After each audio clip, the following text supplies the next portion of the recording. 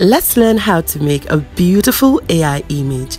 Go to Google and search for Image Creator from Microsoft Designer. Click on the first link, the Bing website. When it opens up, this is what you'll see. Please note that you need to have a Microsoft account to use this website. You see the white box there? That is where you're going to type your prompt. But first, let me sign in. Now, please note that to get beautiful, stunning images, you need to be as descriptive as possible. Tell the AI what type of image you want. Do you want a pixel style image? Do you want the image to look realistic? Tell it, describe the environment.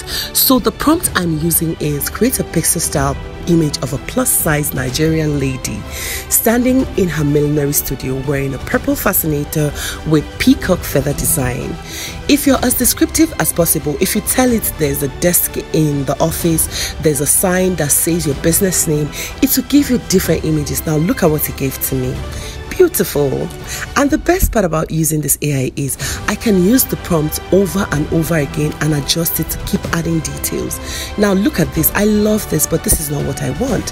So I'm going to go back and adjust the prompt and then click on create again for it to give me another image that I like.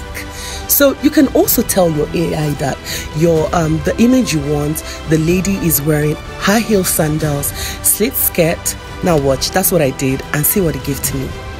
Ta-da! Ooh, I love this particular image so much. So I'm going to be dropping a few prompts in the captions below. You can adjust it when you're creating yours, maybe to make it slim and plus size. So that's why my image is plus size. And also, please always add at the end of your prompt that the AI should make your image look realistic. Thank you guys for watching. See you in my next video.